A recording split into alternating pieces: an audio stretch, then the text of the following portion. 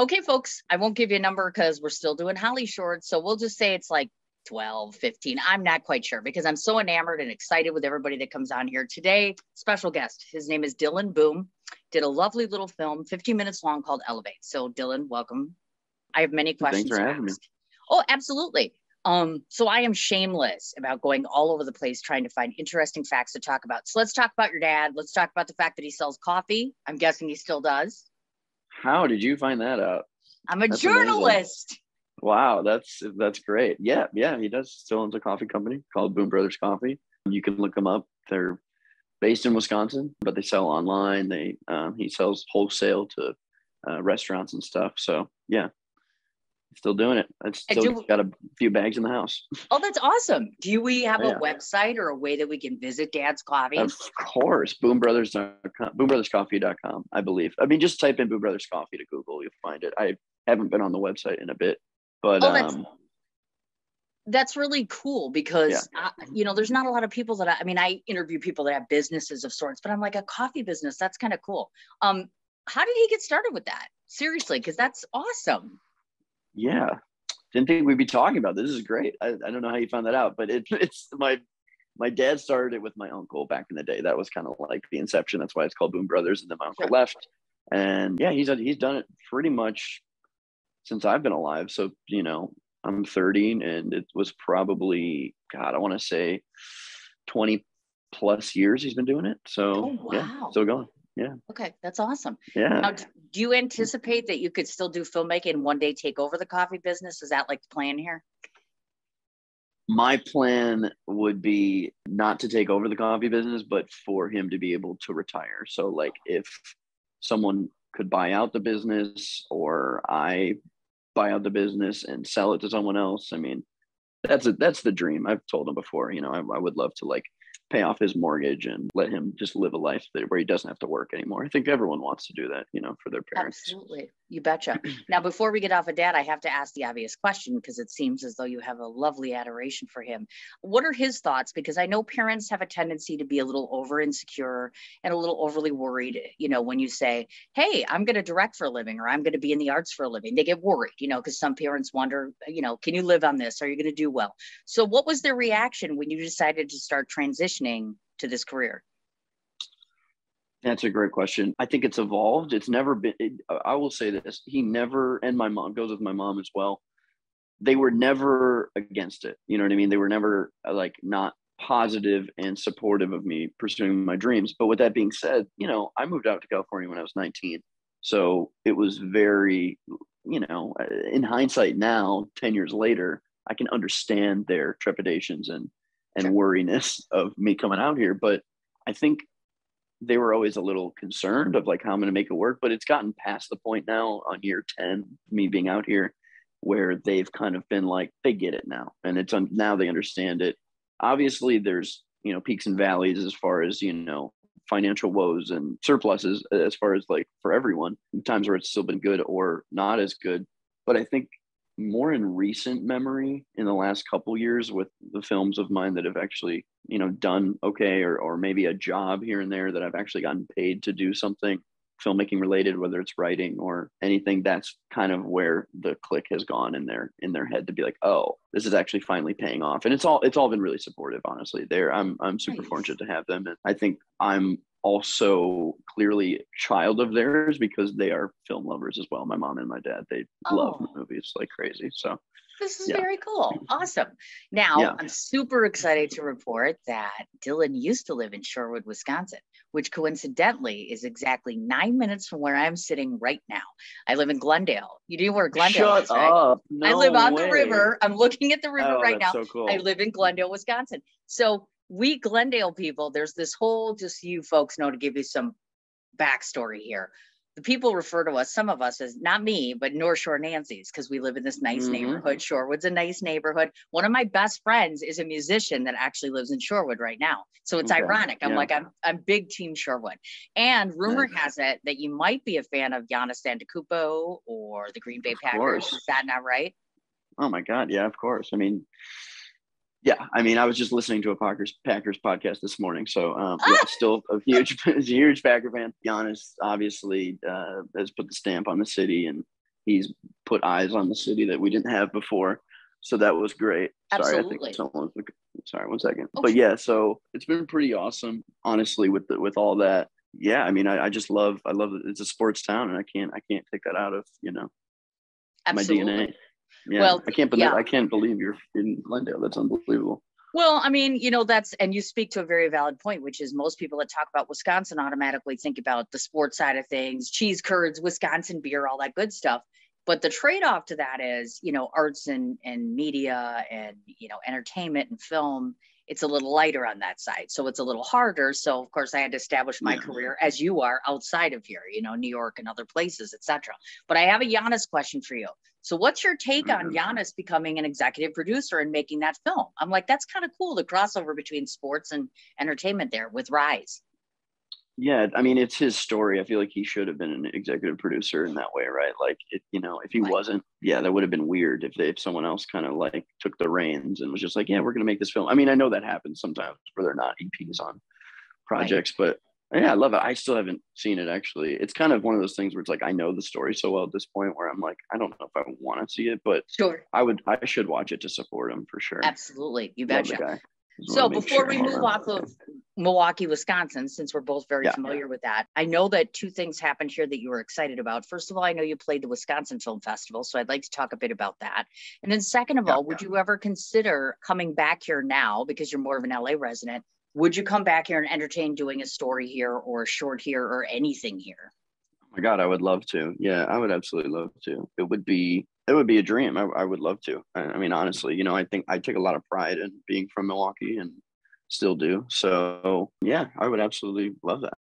Wisconsin Film Festival, what was that experience like? I've never attended, surprisingly. That's one I haven't gone to yet. What was that experience like playing there?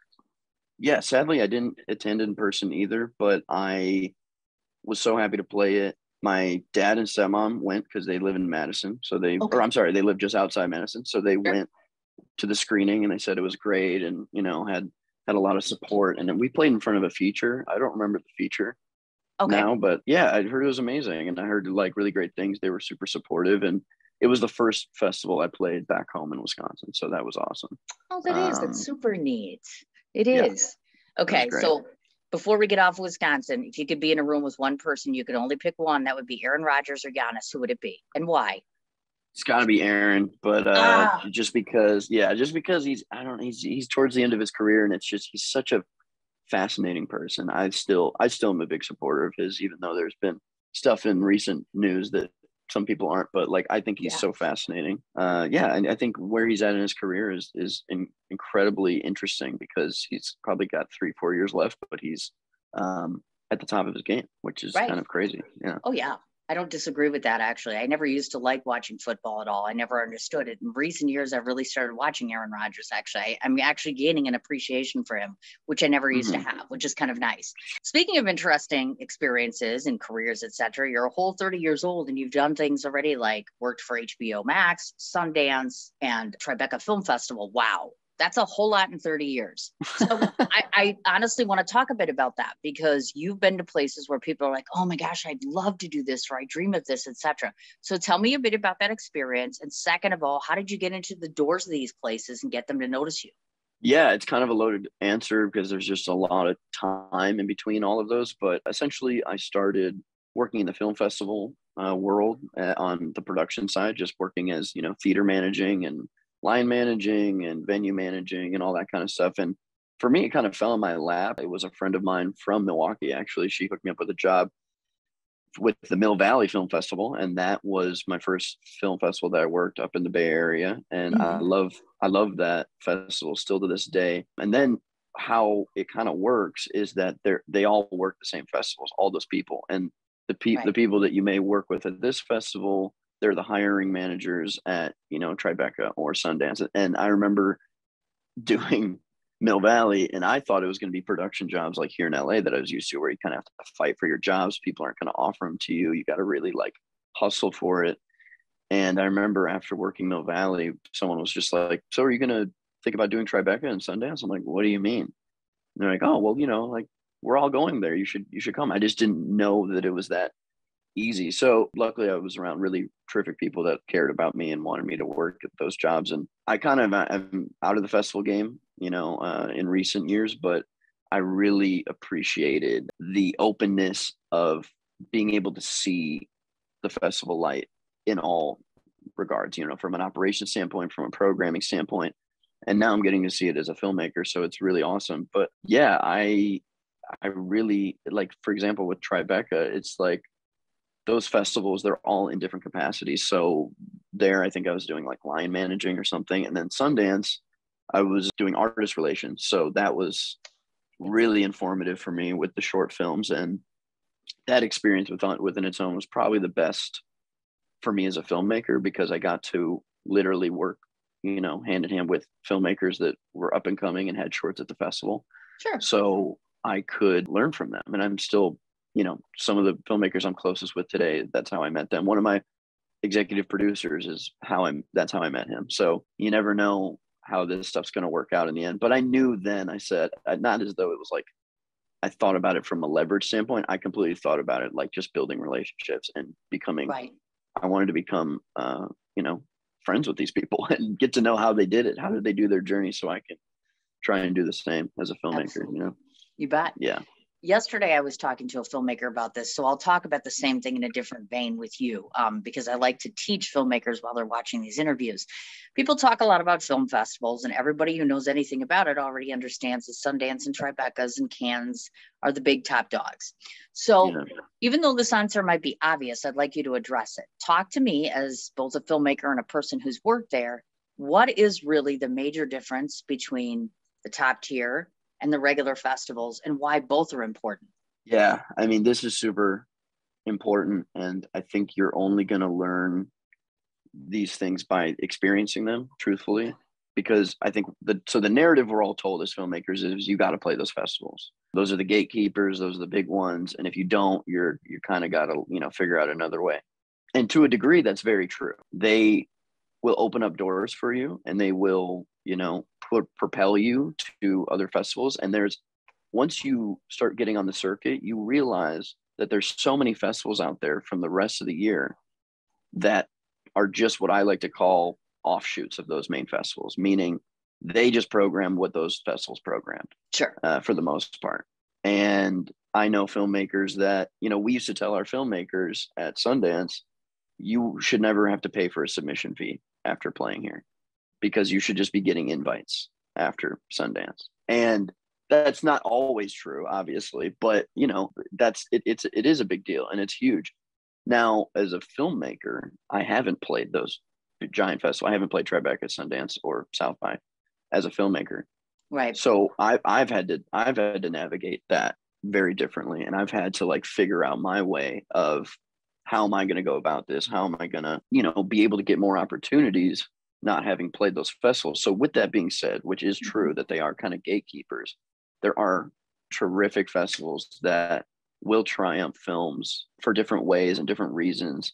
And you can have your own great festival run and get, the attention your film deserves, and hopefully other opportunities from them. My executive producer tells this story all the time, but it's true. He executive produced the Oscar-winning short Skin that was 4 years ago, I think now. Mm-hmm. And he always tells the story that didn't get into Tribeca, it didn't get into Sundance, it didn't get in anywhere, but it got into HollyShorts, funny enough. And it won HollyShorts, and then from there went on to win an Academy Award. So you just never know. I don't think the aspirations for every filmmaker should be to win an Oscar, obviously, but you just never know what's going to happen with your festival run. And these days, there's so much great exposure with festivals. I mean, truly, I feel like HollyShorts, we're kind of halfway through our festival run, but HollyShorts has given us great exposure. We've gotten reviews out of HollyShorts that I didn't expect and stuff. So you just also never know these festivals that right now are a big deal, and they there's not just one path. And that's kind of been really nice, because it gets frustrating when those big festivals don't accept you, you know? Absolutely. I hear that time and time again, of course. And I like to brag about HollyShorts. I've never covered them before. This is my first year. So I have to say it was refreshingly interesting. I mean, it's been very inspiring. And moreover, I mean, I didn't realize there were 400 films. I was like, oh my gosh. So insane. I tend to tell filmmakers, which is the truth. Before I started the festival, I looked at every single film and I chose you. So I basically chose you out of a list of 400 people. I picked the films that I thought I could relate to, I thought I would enjoy. Thank you. Some that were out of the gate, and Elevate made the cut, which is fortunate. But we should give some good props. So as a filmmaker, and more so as a person, just a regular average guy, what would you tell somebody about HollyShorts? Why would you recommend their festival? Oh, it kind of goes into what I just said about, you know, the whole run and all that, is that it gives you good exposure. Now, I played there in 2020, and it was virtual, so that kind of sucked for everyone, obviously not just for me. But you know, that was kind of took away the in-person experience. So I feel like I'm not an alumni, even though I guess I am. So this was my first in-person with them, and why I recommend them is just because they care about the outside stuff that doesn't pertain to just like playing your film. Meaning, they care about interacting you with other filmmakers. They care about the panels they have, you know, bunch of parties and mixers and stuff. And they also give you full access to their online platform. And this is coming from, now on this festival run, it's been really, I'll say, interesting, because I don't want to throw shade on certain festivals, but it's been interesting to see how different festivals operate as far as their communication, as far as, you know, what they cater to with filmmakers. How do they, you know, interact with you? You want to feel supported at the end of the day. Absolutely. You know? I agree. You betcha. So I want to switch a little bit, because I know in your past you've done things such as music and web videos.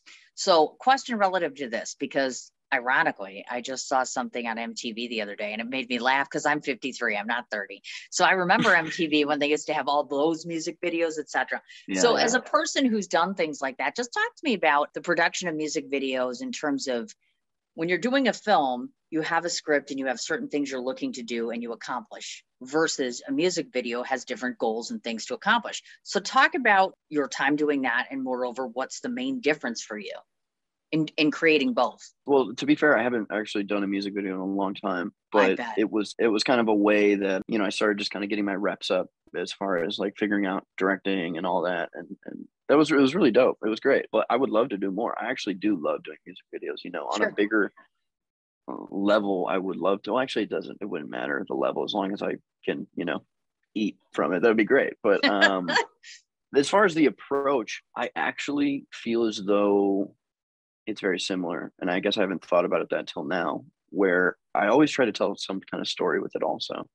You know, so it's still a visual component. I love the music videos that do tell stories also. And I've always tried to be aware of that and approaching it from a narrative sense. Now, obviously the preparation isn't the same and all that, because you're not using sound. So that's kind of a different component. And there's not really, depending on the video, there's not really performances per se, like acting performances. But I personally, on a fundamental level, feel as though music is so instrumental to storytelling and movies in general. So it's always a big proponent and component of the storytelling process. So I love it. And I would love to get back into it, honestly. Well, look at that. See? So if anybody's watching this interview today, that's where you hire Dylan to do that, because he's actually qualified. Please do. He's like, absolutely, you bet.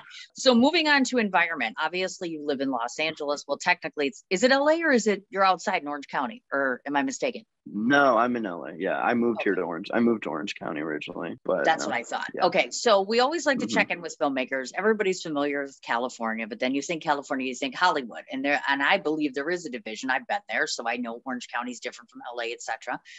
And you're a young guy. Talk to me a bit about living in a world where there's a sea of competition. There's obviously a million directors and writers and actors there, etc.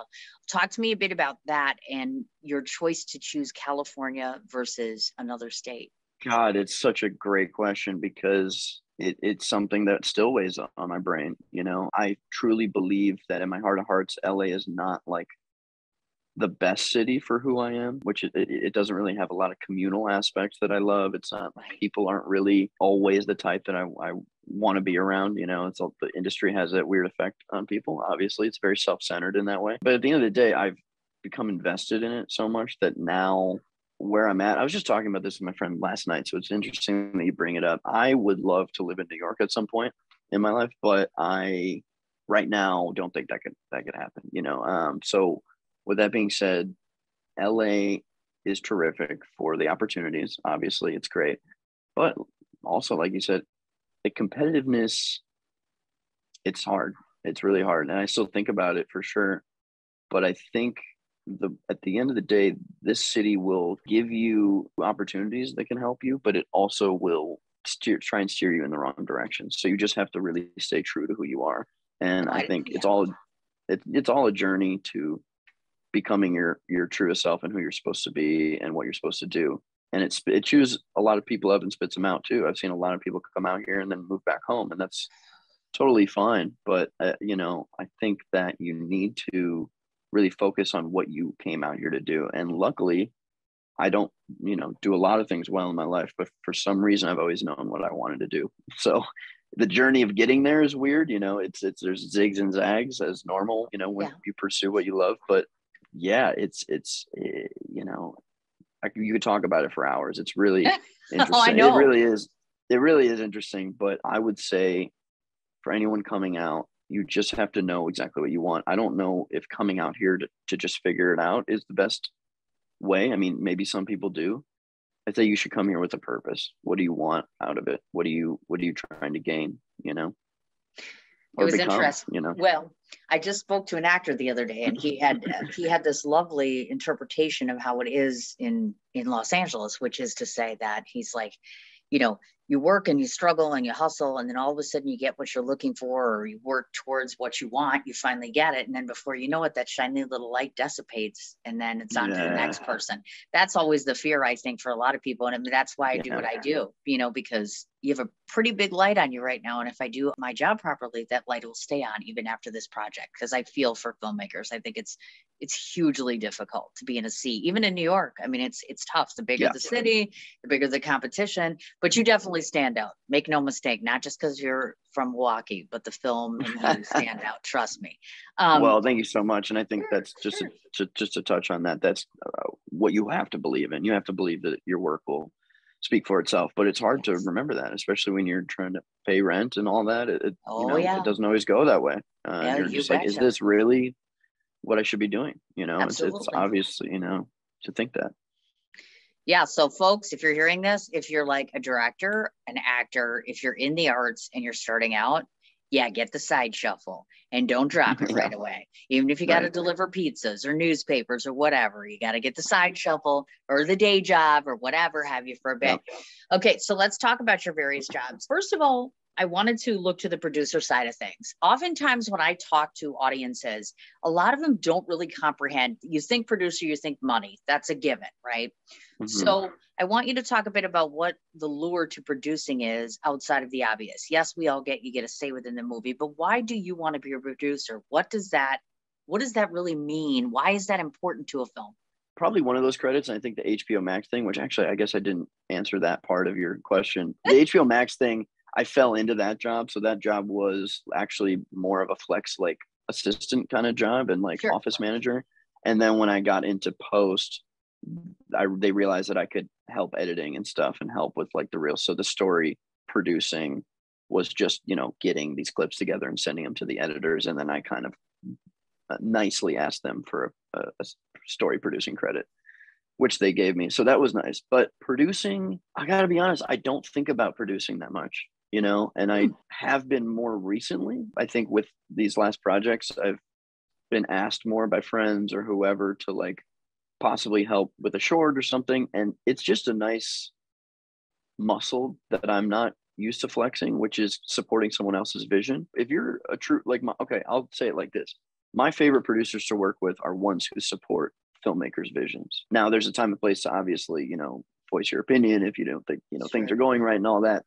But if you think about the definition of a producer, at least in the film world, it really is to support the director's vision to bring it to life. My favorite producers also not only are great people, but they do a great job of not letting me see all the bullshit that they have to deal with. You know, for example, paperwork or, you know, equipment runs and stuff like that. And then you ask them, oh, I didn't even know you did that. And they go, well, yeah, I want you to focus on what you have to focus on, the performances and the story and that stuff. And that's great. That is the most supportive way. So I think if you want to be part of that filmmaking process and you really want to support filmmakers, but you don't think of yourself necessarily as one, actually, I shouldn't say that, because obviously you can do both. But for producing in particular with film, if you want to complement a director's vision and you feel like you can bring it to life and you can help them get their vision on screen, then you should do it. I mean, at the end of the day, we all do this because we love it, you know, and I think the shared passion, I shouldn't say we all do it because we love it. I don't know everyone, but I don't know everyone's intentions, but I would say that you really, that those are the best people to work with, the ones where you share that passion. And then you go, oh, this is incredible because we have that shared love for movies and wanting to make something great. That you know, sense. you want to make something great. And so, yeah, that's what I would say if you're wanting to go into that. Okay. Now shifting over to the actor side, 2 questions to that. First of all, I'm sure you've heard this before, that you got a face for acting, because people say that sometimes, like, he's a looker, he's got a face for acting. So I've never heard that, actually. So you got yourself a face for acting. And moreover, someone that isn't me and is about your age was like, oh, he's really cute and an actor. Is he single? Because I had to ask, and we're here. So thank you. I wish. No, I am single. I'm kidding. I'm not an actor, though. But you are an actor according to your IMDb, because there's 2 credits on there. Oh, those aren't real acting credits. There's a background. I'm also being a little facetious. They are acting credits, but what happens, I'll tell you the story on those. What happens when you do like I was doing background when I first moved out here a lot, doing extra work. And what happens if you're in a featured role, they would give you an IMDb credit because you're in a featured role. So it'd be I think one of them's like laughing student or, you know, whatever. So they are on my IMDb and they are technically acting roles, but they're not real, in my opinion. Like, they're not actually like, oh, I, you know, got this job and it was great. You know, it was like, oh, they just flexed my position and actually gave me a credit because I was heavily featured or something, you know? I gotcha. No, I understand. Yeah. Okay, so the real big thing for you is, of course, writing and directing. I see you've done 5 projects, each for both, or alternatively together, I should say. So I have a couple questions relative to that. First of all, if you could be stuck in a room doing anything all day long and you could pick one, which is it, the writing or the directing, and why? Yeah, wow, that's tough. I think the answer would be directing. But with that being said, I feel I've only wanted to write, not because I love writing, but because I think it was necessary for the best way to get my vision on screen. Sure. I always felt as though writing was kind of a necessity. I've grown to kind of love it as I've, you know, worked on it a lot more, but I've always kind of just, you know, as I've gotten older and more versed in film and found my own sensibility, I've just learned that, like, my favorite films are ones by writers and directors, and it's more of a singular vision. So I kind of realized early on that I had to write. So I didn't really, you know, think of it necessarily as 2 separate entities. Okay, I understand.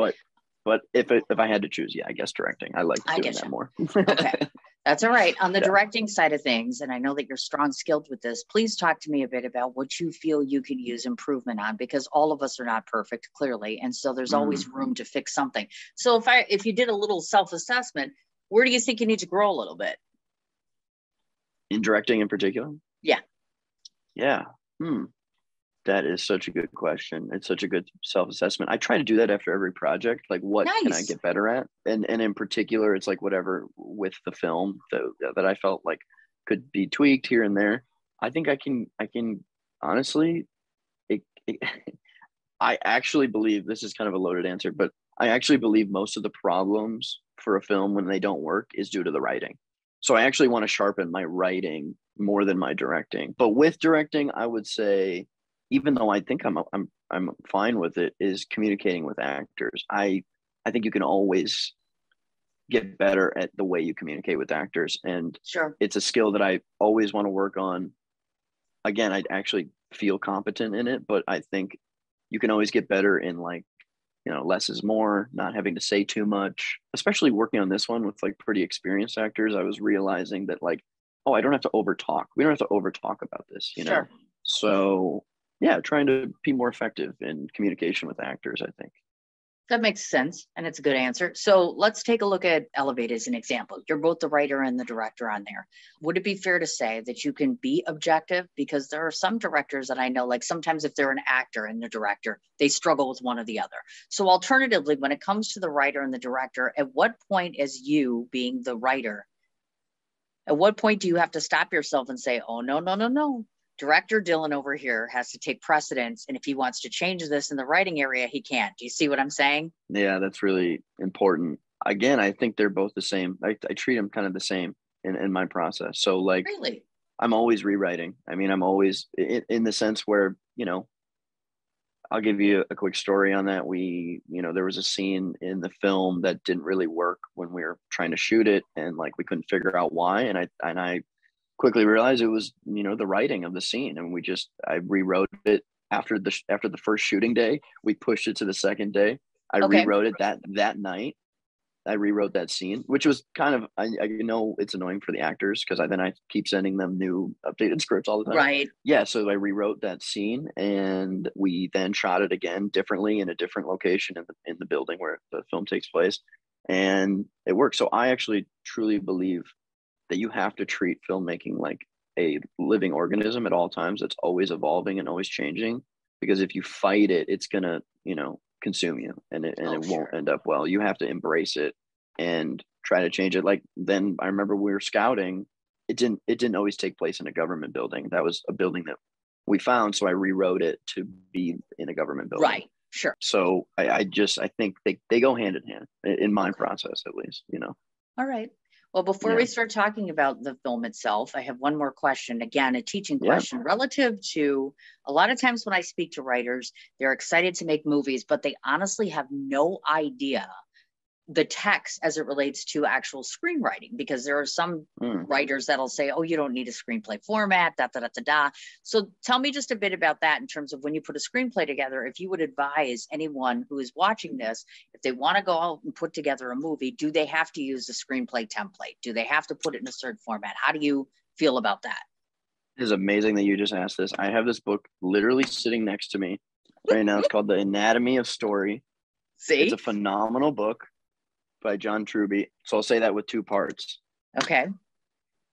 This book is not a book that like a lot of like screenwriters talk about, or like, it's not like a Sid Field, 3-act structure book, or Save the Cat, which I think is horrible. I think Save the Cat is a joke. But with that being said, filmmaking is an art form. There's not a formula to Absolutely. it. But that's why I love the title of this book, The Anatomy of Story. There are essential elements to storytelling. And that's what this book talks about. It's like, sure, the essential elements. So I think if you're getting it, and I had to learn this, my own way, there are some people out there that believe, they are believed to the 3-act structure. They believe to format and all that. And that's fine. But I can point to so many films that don't subscribe to that are phenomenal. Right. So when you start watching movies, you start realizing, oh, it's not necessary. And it's not. It's kind of one of those things with directing also. You do not need to have rules for all this. It's nice to know the rules when you're breaking them.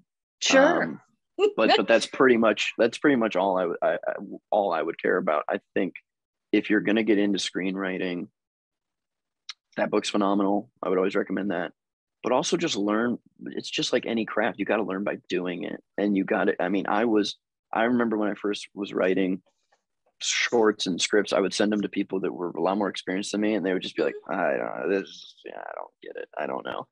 So, the reality is that you're going to be bad at something when you first start it, for the most part, and I think everyone, especially nowadays, is expecting to be great at it and expecting to have this instant gratification and instant results of like, oh, I'm going to make my first film and it's going to be great. And it's going to, be a really good story.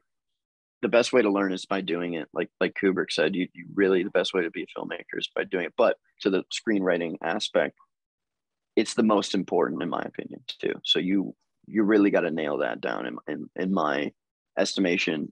Mhm. the 9 times out of 10 when something's wrong with a film, like I said, it's because of the script.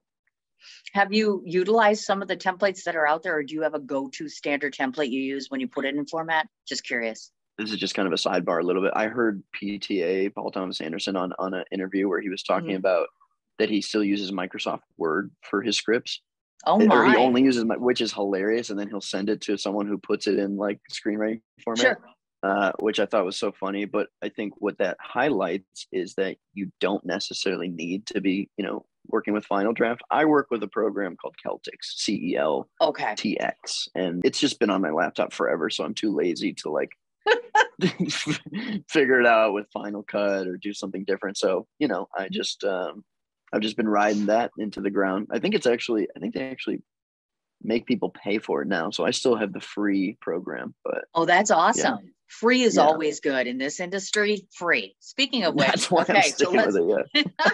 let's get to Elevate. So Elevate is 15 Yeah. minutes long. I know that it was made in 2020, and I know that you have an approximation budget. We always like to talk about budget in one degree or another. So it's an estimated of $30,000. So that's clearly not free. I know some friends that make films for free, and I love them to death because they can do it.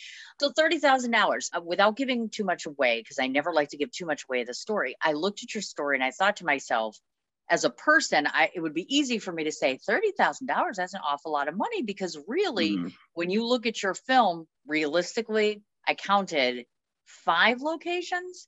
I mean, I know it's all the, the building, etc., but I'm like, different places. So then I'm like, okay, so explain to the layperson, because some people are lay people that aren't in the industry, talk a bit about why it was necessary to have that kind of budget. And moreover, would you have been more comfortable adding on, let's say maybe 50 grand, going to 50 grand with this?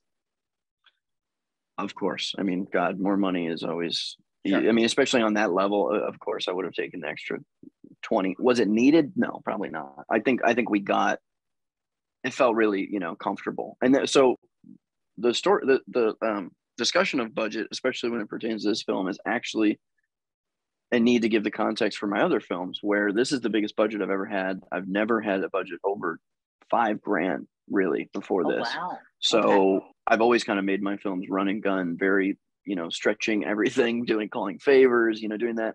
Right. And I became really fortunate with working up to the point where more people wanted to invest in the film, and we were able to have a comfortable budget.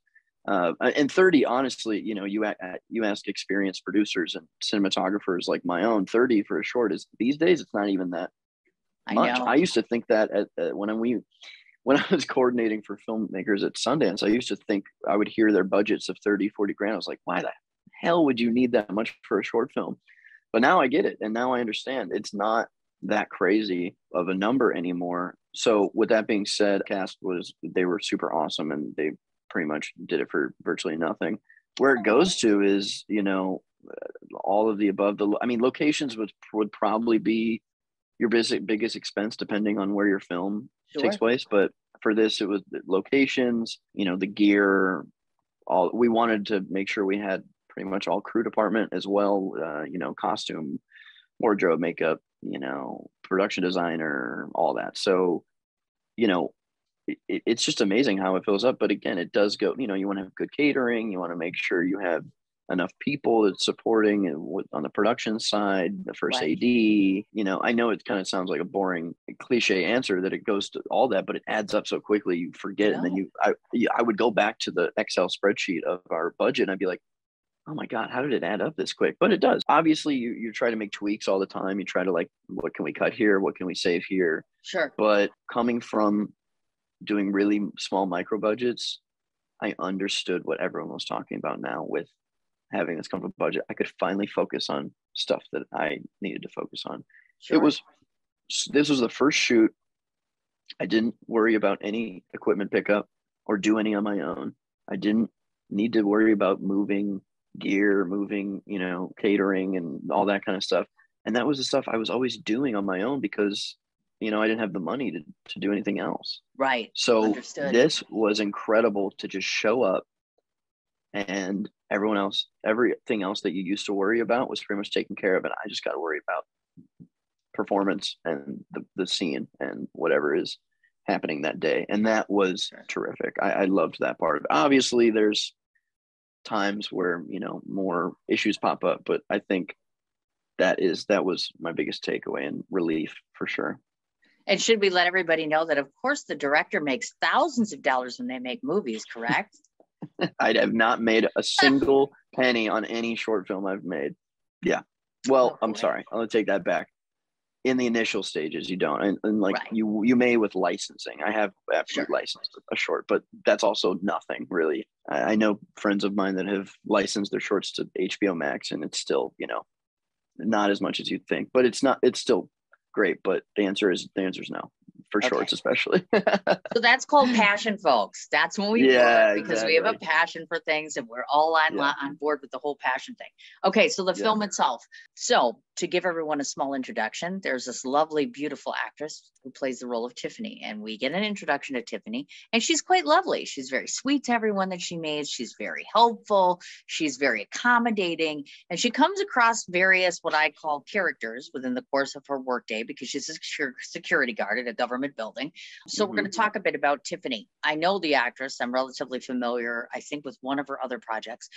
So Tiffany, when you were putting her role together, how important was it that she not only be friendly and big-hearted, but more importantly, so aware of her surroundings? To me, one of the things that stands out about Tiffany is that she's always aware of what's going on, almost behind her and in front of her, all at the same time. Wow, that's very observational. Observational. Yeah. Yes. That is incredible. No, that's really nice. I've never heard anyone make that observation. Again, it kind of went to the writing of it. I really wanted to have a character who, again, when you realize who she encounters, it's this great balance. And I needed someone like that to counter what she was experiencing with this person that she meets on the rooftop. So it was influenced like by one of the people I worked with at this production company, the security guard. So it was like loosely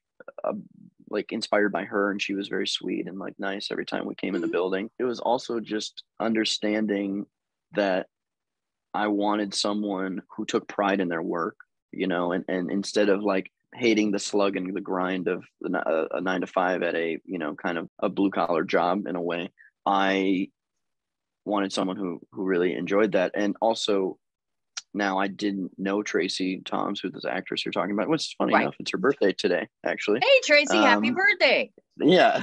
I didn't know her personally, but I just could, seeing her work and all that, I knew she could do that and portray that. And it kind of felt like that was kind of part of who she was, which was true. And she is that kind of person, not taking anything away from her performance. I think that was just something that she can channel. She is so great at making people feel comfortable when they're around her. That's something now I've learned more as we've gone on the festival circuit together and become better friends. But she's so great at making people feel comfortable. And that's something that I think Tiffany, the character I wanted, I really just wanted someone who you feel her sense of empathy and compassion coming off the screen.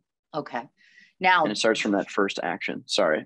Oh, absolutely. No, absolutely. Yeah. And again, I try to be elusive because I don't want people to figure out everything, because otherwise, if you know the whole story, why would you want to go see the movie? So we want to leave some allure here. One of the characters that she comes across is an individual, and we get the impression that it's probably a homeless individual who happens to be outside of the building. So again, another interpretation, because I do film reviews, so I interpret a lot. So my question to you is, does the homeless individual represent the fact that desperation requires kindness? Is that what that's representative of? Because at first I couldn't figure out, why is this homeless person? It wasn't adding up, and I could be misinterpreting, but why the integration of the homeless individual? So when I told you about that scene that I was trying to figure out where it fit, that's the scene we were trying to figure out. And it was written differently, where it was more suspenseful originally on the script, where it was like, oh, she sees something on the camera and you don't know what it is. And it was like kind of a little foreshadowing to what she actually encounters. And then I just realized, I was like, the story in the film was telling me that wasn't right. And not only wasn't it right, it just felt like, you know, too heavy handed, you know. And what I wanted was like Tiffany to learn a lesson on the theme, which is, you know, class And I wanted her to kind of take away a lesson of class from. I also wanted it specifically to be a woman, a homeless woman, to kind of maybe empathize more with her. Tiffany would empathize more with her.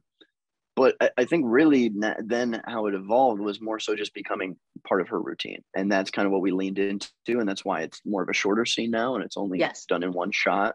Right. So it really, yes, I think there are ties to the theme, which is class. And it could foreshadow that a little bit, like the people on the ground level of the lower class system, you know, with the higher class system. I think that's kind of more what it's hinting at before you really meet the person she meets right afterwards. But if you're just watching it, I think it ends up really just becoming part of her routine, that you understand that she probably has to deal with this on a nightly basis, if not, you know, weekly.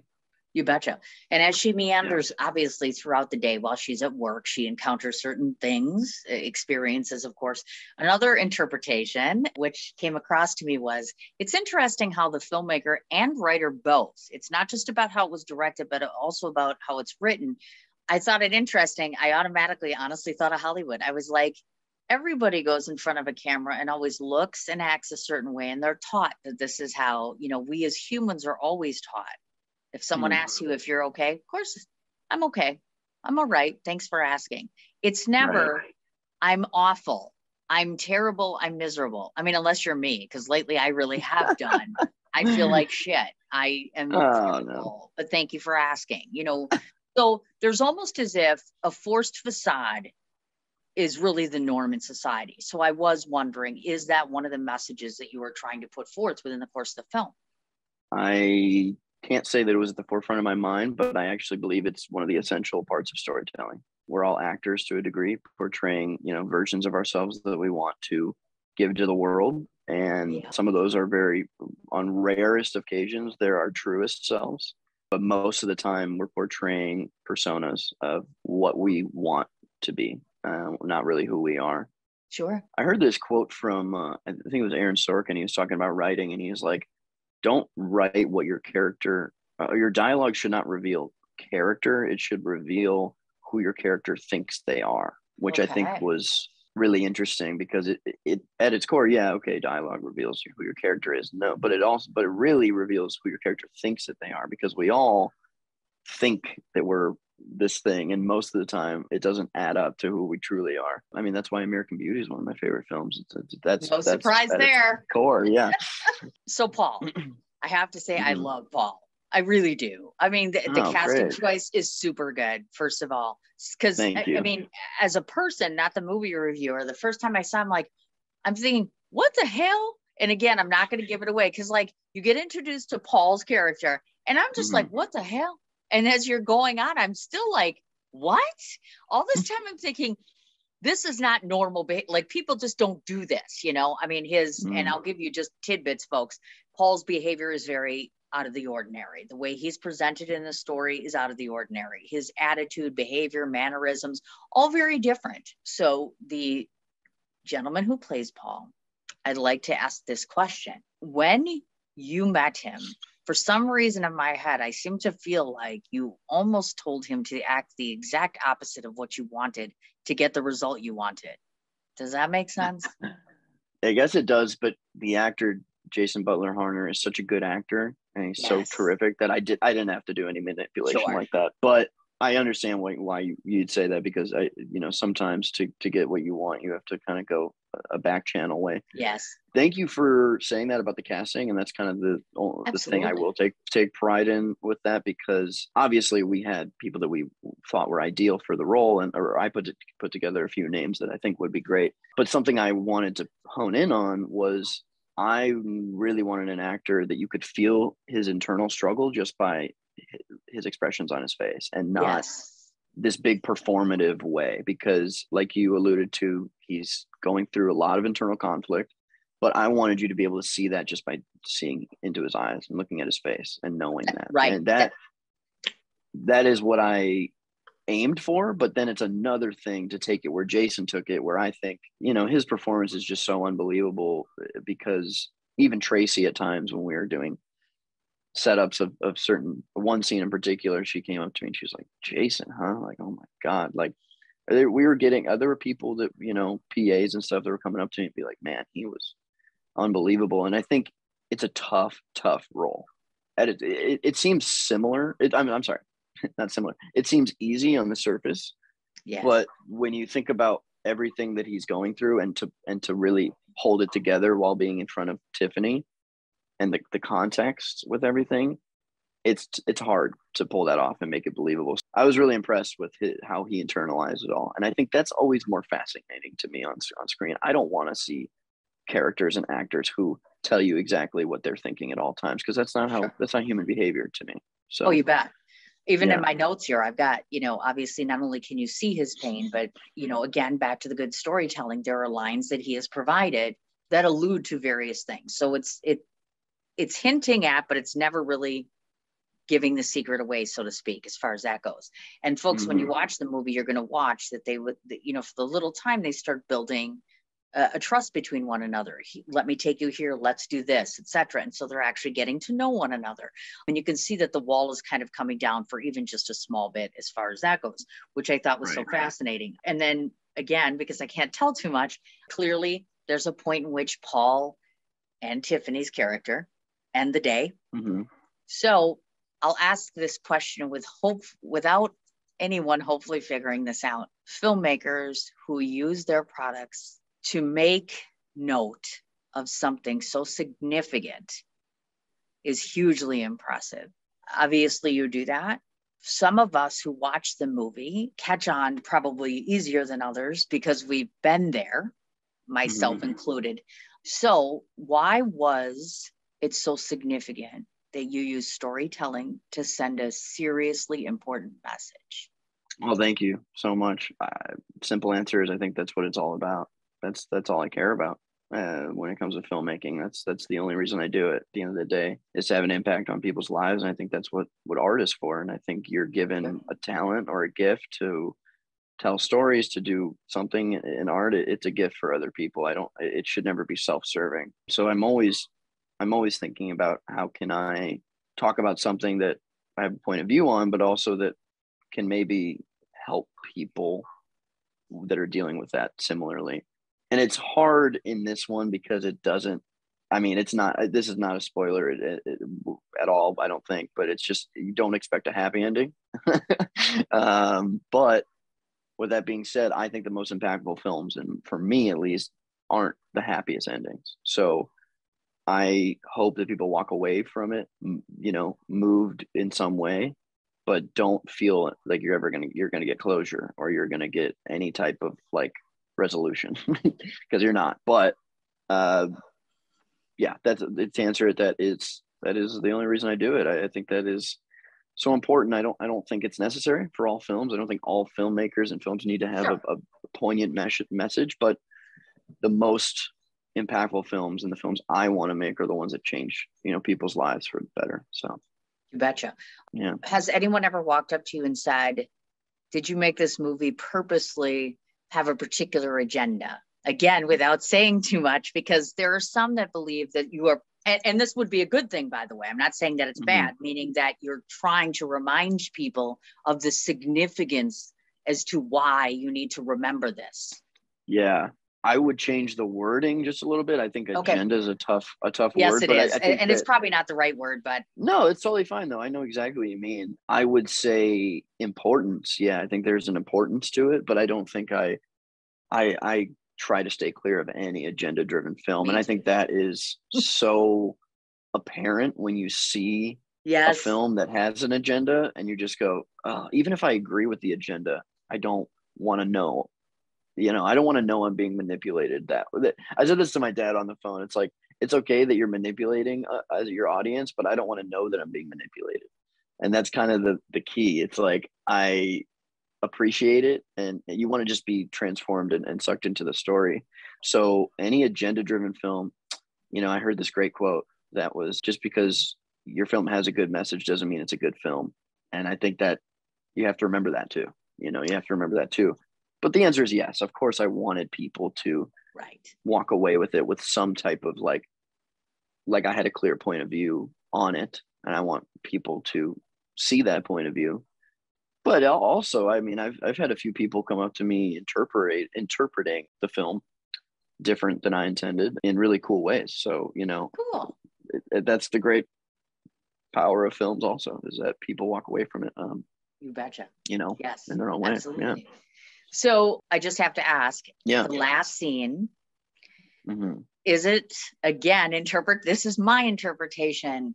I would venture to guess that the filmmaker purposely positioned Tiffany exactly where she was in relationship to how the elevator appears. Was that done intentionally to infer something? With, again, not telling anyone anything. I know it's terrible. Yeah, no. That's not bad at all. No, I'm literally thinking I think that's a great observation. Do you mean you remember, where she was in the frame?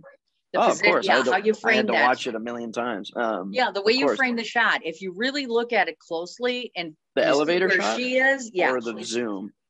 If you look at the shot, it appears as though she's now very small, and the elevator. Yes, of course, that was large. intended. Yes. That was very intentional. Great observation. I'm sorry, I got lost because I thought you were talking about the zoom shot before that. No, that was intentional as hell. It also is, and again, I don't think this spoils anything. It is also a mirrored shot of when she was in the elevator with Paul. Right. So it's kind of symbolizing that, the utilizing the emptiness of the frame too, and keeping her in the empty frame. So yeah, that's a great observation. Absolutely. I thought it should. I try to do less is more, and sometimes it's almost too subtle. I think my dad said this about the film. He was like, it's so subtle that I think there's things I didn't even pick up on. I agree. Yeah, definitely. Obviously there's a balance maybe, but balance is exactly. So this is the go-to question I always say. So when I'm wrapping up, I'm like, okay, so if you were to ask Cindy, what does the film elevate in 3 sentences? What is it? And then I'm going to ask you to do the same thing as the filmmaker to describe elevate in only 3 sentences. This is my interpretation of elevate. Elevate is the story of one woman, actually 2 women, and their relationships together. And then you have the male-female relationship. What you're figuring out in the course of this is I almost view the male and female leads as being the personification of kindness, compassion, and empathy. And then on the other side of the fence, or alternatively, the other side of the world, is judgment and harshness and criticism and unloved. And when you put the 2 together, you have the perfect balance of the world. And hopefully Tiffany's side wins out. Wow, that's great. I like that a lot. But I'm not the creator. So the creator's going to tell you what's elevate. That's so cool. I mean, there's always the what is it in the IMDb sense, and then what is it really about? Since you so eloquently put it on that level, I'll go to that level too, because I hate saying what it's about in a plot pitch sense. Sure. God, what it really is, I look at it like a story about class, and it's a story about 2 people meeting that are on opposite ends of the spectrum of the class system, and how similar they are. And when they have such different worlds, and they live such different lives, but they're actually quite similar. Absolutely. And they can get along and really, it is the yin and yang for sure. I think it's that, the compassion, the optimism versus pessimism kind of thing too. I think that's totally a through line. But I really looked at it too, like no matter where we're coming from, no matter who we are, we share more in common than we don't. And we also can use compassion and kindness for one another. This is not 3 sentences. I was just going to cut you off and say, Dylan, that's past the 3-line mark, because everyone just gets terrible. 3 sentences. And it's a test too. I purposely do it because I'm like, oh, those filmmakers think they're all that, huh? Now try to describe your film in 3 sentences and only 3. It's like having only 3 shots to do something, Yeah, if I could only do 3 sentences, it would be about the class thing, though. I would hone in on that. So did you get really that, folks? The class thing. There you go. It's about the class system. So we all know, of course, I found this film through HollyShorts. So now that it's been 2 HollyShorts, where's it headed next? So we are playing San Jose Shorts. I don't know when that is. When is that? November? No, October. I don't remember. In the coming months. It's coming up like in a couple months. Yeah, San Jose Okay. Shorts, and then we're playing Tallgrass, Okay. which is Wichita, I believe. So that'll be great. And then just found Nice. out literally a couple days ago, we're playing in the UK at this short festival called Azteca. Azteca, I think it's called. It's BAFTA Okay. qualifying, so excited about Cool. that. Yeah, that's all we got so far. But That's we're awesome. gonna keep it going. Hopefully, Absolutely. see what Okay. happens. So if you want to know this guy, again, his name, and he's originally from Milwaukee, which is so badass. Dylan, and the last name Representing. is absolutely BOOM. He is on IMDb, LinkedIn, Facebook, and his Instagram is DBoomKilla, KILLAH. Any place else where people can find you? No, I think that's it. But it's kind of funny. I've thought about to be more professional of changing my Instagram handle, but I don't think I'm ever going to change it. No surprise there. Oh my gosh. Dylan, thank you so much. Thank you for doing this. Thank you for everything. It's been absolutely lovely. No, thank you so much. I hope my shirt didn't look too wrinkled. I realize this is No, like a you're terrible good. wrinkled shirt to wear.